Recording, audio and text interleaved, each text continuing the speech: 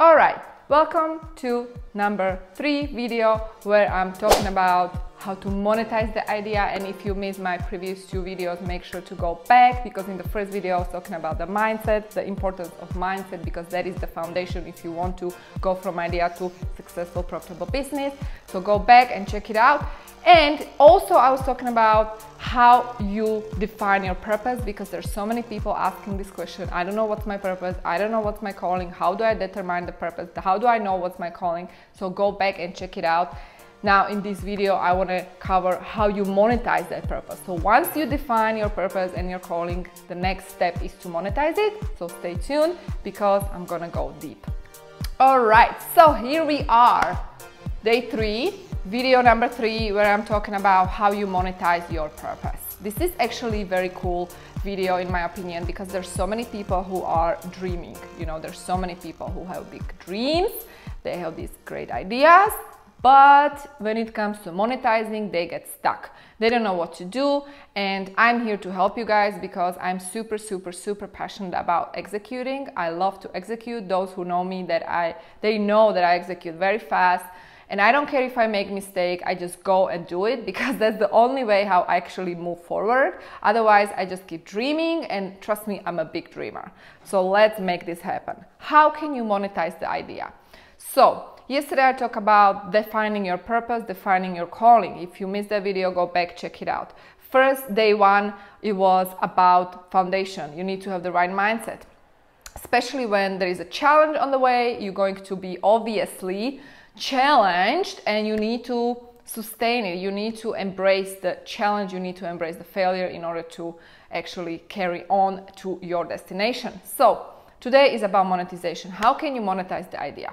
So let's suppose you do have the idea, okay? Let's suppose that you do have the idea that you want to monetize. Again, like, I'm gonna use myself as a case study example, right? So when I started my company, I just had idea, I want to help other immigrants, right? Later on, I realized I actually want to help the immigrant entrepreneurs. Why? Because I was myself immigrant entrepreneur. I was facing similar challenges, and I could relate to these people. Now, in order to monetize this idea that you have, you need to get very clear on who do you want to serve. Why? Because you need to eliminate the competition. The fastest and the easiest way to eliminate the competition is to actually stand out by being you. So what do I mean by that? You are original, you are special. There is no one else like you.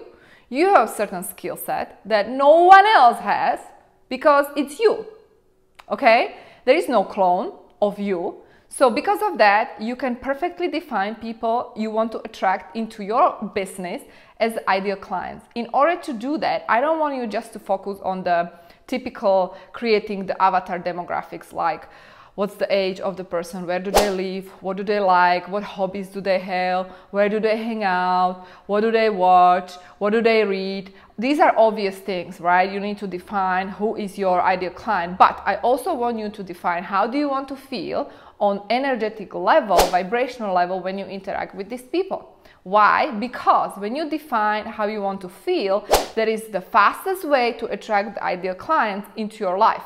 And if you believe in law of attraction, if you believe in the law of vibration, in the other universal laws, you know that you attract by the feeling that you send out, not necessarily by the thoughts, because feelings are stronger, more potent energy.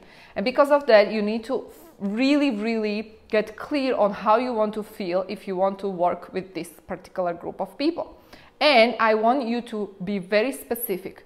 Don't be afraid to be specific, because if you are not specific, you're going to attract people who are not resonating with you, and you're just going to be frustrated. Trust me, I've been there, done that. Because I was afraid to actually define who do I want to attract as a client, I was attracting people who were not aligned vibrationally with who I am, and there was this friction, and it wasn't really good for me, it wasn't good for them, and then we were not able to create the results we want. Same thing with you. You need to align energetically, vibrationally with the ideal client that you want to attract. Not just on paper, like the demographics, but vibrationally. What do you want to feel? How do you want to communicate with this person? What kind of interaction you have, right? You need to define it. Second, Also, you want to define on a paper, like what kind of person is this? What's the age? Where do they live? Like all the typical demographics, define the ideal client avatar. Once you have that in place, I want you to actually do two things. First, I want you to figure out where do they hang out, what social media platform they hang out, and choose that social media platform. For example, if you choose Facebook, you might want to look for groups where these people hang out. And then I want you to become active in those groups. If you choose Instagram, you might look for these people on Instagram, and I want you to actually start engaging with these people in a nice way, just a friendly way. And then I want you to engage vibrationally. What do I mean by that? This is a little crazy. It might sound a little crazy for some of you. When I say engage vibrationally, I mean start communicating from a place of this person is already my client, and then start feel into it. Do you feel like this person can be your client energetically? Right? Maybe you can invite them to jump on a quick call with you and see if you can help them, and feel it in your heart. Feel the resonance in your heart. If you feel the resonance in your heart, then it's going to be a perfect sign you are aligned and you will create the results you're looking for. Otherwise, you will not create the results you're looking for. And I want you to be very careful. Don't say yes to people you actually feel to say no. Don't be afraid to say no. Again, I've done it. Mistakes like that, and it would turn out in a negative way in the long run. You don't want to do that. It's not worth it. It's not worth of your time and the money you receive, because then money is energy. You don't want to just take energy from someone who is not your ideal client. Vibrationally, again, I'm talking vibration. That being said, trust your gut. Absolutely trust your gut in the process. So, organically, how do you actually validate the idea? When I say organically, I mean you don't pay for any ads, you don't pay for advertising, none of those things. You organically go out there and you validate the idea. You connect with people who are like you. You can even go out there, you can even do meetup groups, you can join these meetup groups in your city if you want to meet people in person. If you are online practicing, doing business online, you want to look for these people online. Where do they hang out? And then connect with them. You know, you find so many professionals on LinkedIn these days, so I highly suggest even go to LinkedIn. If you are selling products, obviously you're probably not going to find the ideal clients on LinkedIn, but you never know, right? The bottom line is connect with people, connect on the heart level. Don't just go out there and don't just like solicit people. Don't spam. It's really annoying, especially these days, right? There's so many spammers. People send like all kinds of messages. I'm like, this is crazy. This is like, there is no heart connection. You will never close someone if there is no heart connection. That being said, that goes to the next point.